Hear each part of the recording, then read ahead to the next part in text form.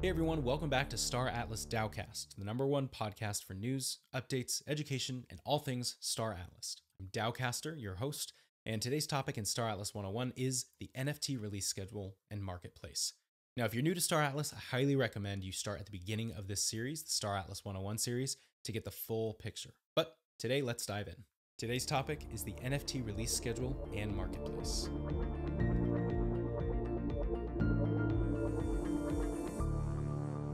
Before we dive into the NFT or asset release schedule and the mindset of the developers, let's take a look at what has been released so far. It all started with an event called ReBirth, Genesis of a Metaverse. This was the first Metaposter release of NFTs in the marketplace. Basically, Star Atlas produces a poster, or in this case, a Metaposter because we're in the Metaverse. The Metaposter gets authenticated by a musical artist. Then unlimited numbers of Metaposters become available through Star Atlas and third-party marketplaces. Purchasers of these Metaposters mint the NFTs. Portions of the revenue and following sales get split by Star Atlas and the collaborators, and the NFT, or the Metaposter owners, are then able to put the collectibles they own up for sale on Star Atlas marketplaces and other marketplaces. Now, collecting these Metaposters unlocked more than just an image or a poster. They came with an open-ended treasure chest of exclusive Metaverse rewards and perks, and they're grouped into 5 tiers corresponding to the increasing value of the rewards. So to be eligible for rewards at a given tier, a holder must own all Metaposters up to the top of that tier. So first, huge rewards are dropped into wallets of eligible Metaposter owners after the final ReBirth sale. And owners of these Metaposter tier collections remain eligible for future surprise NFT drops and treats. For instance, Tier 0 came with a Pierce X4 bike, a skin for that bike, a claim stake, mining drill, power plant, a space station, and an Atlassian badge, an estimated value of $58 US. Tier 5 came with a Calico Guardian ship, a skin for that ship, and an emote for that ship. It came with a Calico Compact Hero ship and a skin for that ship. A Tier 5 claim stake. Remember, the higher tier claim stake you have, it allows you to claim deeper and wider territories. Power plant, space station, and an executive badge, an estimated value of $250,000 USD. So basically, they started releasing a ton of posters on April 24th, 2021. And if you collected all NFTs or Metaposters for a certain tier, you gained the rewards for that tier.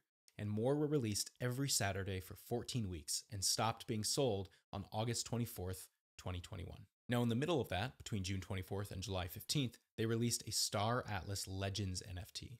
The Armstrong Forever poster, which comes with its own awesome in-game rewards.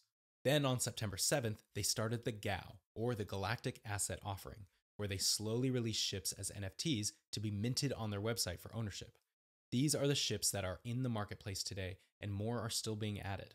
Now, there were many changes and more specific release schedules, but it doesn't matter so much anymore. What matters now is what currently is available and at what price. So let's look forward from here.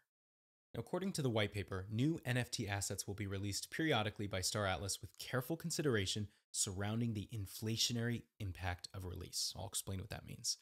So anything can affect their judgment on how much and when they should release more, like how much demand there is from new players, how many assets are available on the marketplace, and most notably, how many assets are being destroyed in battle. The developer's goal in this, though, is to make sure that there aren't releasing too much or too little into the game. Release too much and your NFTs become worthless. Release too little and the game is unplayable by newcomers. And due to that, they have said that they'll focus particularly on assets released in earlier versions with power bonuses and otherwise unique benefits bestowed upon them. So what can we do now? Let's see how the prices change with the minigame. How well will Star Atlas be adopted? How much demand will we generate for new ships? I guess we'll find out. Thank you so much for joining me today as we talked about the current NFT release plans and schedule for Star Atlas. If you'd like to support this podcast, you can do so for as little as $1 a month at anchor.fm/StarAtlasDowcast/support, or you can find the link in the description, and it would be really appreciated. This will give you early access and be the first to know when our fundraising NFT release drops and other cool insider perks.